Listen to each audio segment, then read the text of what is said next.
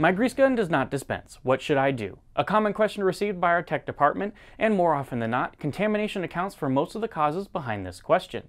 This can occur in units used daily as well as units used once or twice a season. In either case, solids and debris accumulate over time, whether it is dirt introduced accidentally during a cartridge change, or contaminated bulk source, or even the lubricant itself separating. These cause the unit to lose performance. Remember that grease guns are used in many environments. Dirty, dusty, hot and cold are commonplace. The grease inside the tube assembly is under constant pressure. This, in conjunction with temperature changes, speeds up the separation process. You may see oil slowly seeping out of your gun if it sits for an extended amount of time or was stored in a hot environment such as a hot vehicle or warm room. The base oil, thickeners, and additives will separate under these conditions, with the additives and thickeners settling in the passages along with any debris accumulated during use. The oil finds the path of least resistance out of the unit.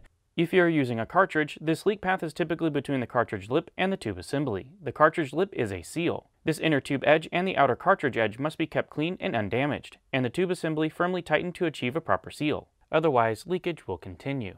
The oil is the primary lubricating property the grease is trying to carry into the bearing or lubrication point. If left unused for too long, the grease integrity may be compromised due to excessive oil loss and require replacement. These cycles will lead to loss of pressure as well as dispensing volume loss in a grease gun. In many cases, a simple cleaning eliminates the problem, so let's walk through the process. As contamination is the primary suspect in grease gun failures, we recommend removing and properly disposing of any partially used cartridges or bulk lubricant. Never reuse removed lubricant under these circumstances, or unit may become contaminated once again. The main area to examine and clean out is the outlet check valve behind this closure plug, or on premium units, in and around the inline check assembly. Most of the action occurs in this area and the piston chamber, so regular cleanouts are recommended. If you notice reduced performance but are in a rush, a quick field cleanup may get you by for a bit until a full service can be performed. Remove the grease tube assembly, flip the head over, and clean out the cavity. Next, fill the head cavity with either transmission fluid, mineral spirits, or your favorite penetrating oil. Then cycle this fluid through. It will help break up some of the debris and expel it from the unit, which is usually enough to get you going, but in some cases may still require a full disassembly and cleaning. For a full service cleaning, remove any remaining grease from the head cavity. Fully disassemble the head unit by removing the whip hose or extension and check assembly.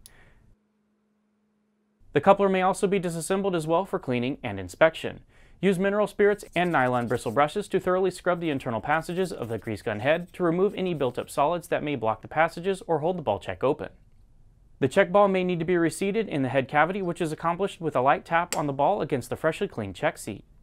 After the cleaning process is finished, reassemble the unit, but leave the whip hose or rigid extension off the outlet for an initial priming sequence to prevent an airlock situation.